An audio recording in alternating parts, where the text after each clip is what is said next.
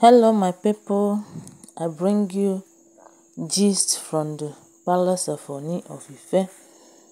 I greet you according to your time and according to the time you are watching this video. Please, if you have not just subscribed to my channel, I pray that you subscribe and my God will bless you. Allegedly, we heard that Queen Naomi have joined force with Ooni of Ife to caution Mariam seriously against Prince Tadenikawo. We do know that Mariam is one of the Oloris in the palace that never wanted Queen Naomi to come back to the palace. She was one of the people that frustrated Queen Naomi out of the palace. We have also heard that from several occasions that Mariam knows why Queen Naomi cannot return to the palace. We also heard from Ashley that Mariam have separated Ooni of Ife with Queen Naomi spiritually. That nothing Ooni will do to bring Queen Naomi back to the palace. Though Juju may be working for them, but it's God that have the final say. If it's the will of God that Queen Naomi will come back, she must surely come back. Though Ooni must heed to his brother's advice based on telling when Ade told him to do away with all the wives, all the Oloris in the palace, that is relocating them from the palace and renting an apartment for them outside the palace, so that when Queen Naomi comes back, if she eventually comes back, that the palace will be conducive and comfortable for her. Allegedly, we are hearing that Lola is also in the palace with other concubines. Now, wow! We also hear that Mariam acquired a land in Prince Tadenikawo's name. After buying that land, she packaged the land documents and sent it to Queen Naomi. This one tire me. And told her, "My co-wife, see what I did for your son."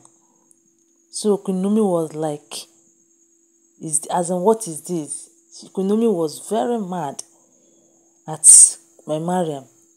So Queen Naomi sent it back to Ooni of Ife, telling him to warn Mariam to stay away from Prince Tadenikawo, and anything that concerns Prince Tadenikawo, that he should stay clear.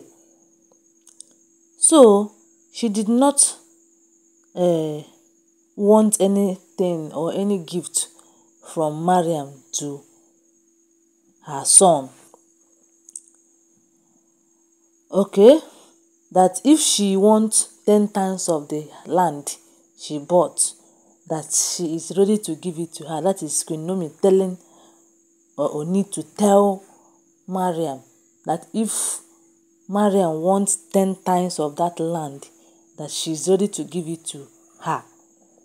They said that Queen Naomi was so mad at Mariam, telling her that they should not involve his son in that political act they are doing in that palace. Imagine. Saying that she can keep quiet from whatever they did to her, but not with her own son. So she will not tolerate anything from any of them when it comes to her son.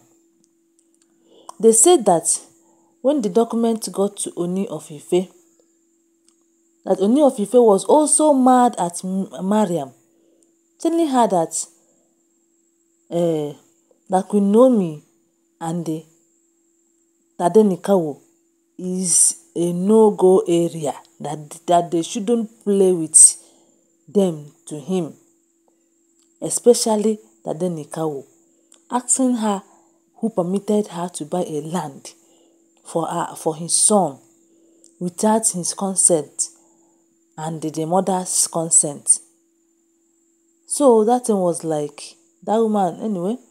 But I think that she's doing that just to be among the good record of Queen Ooni.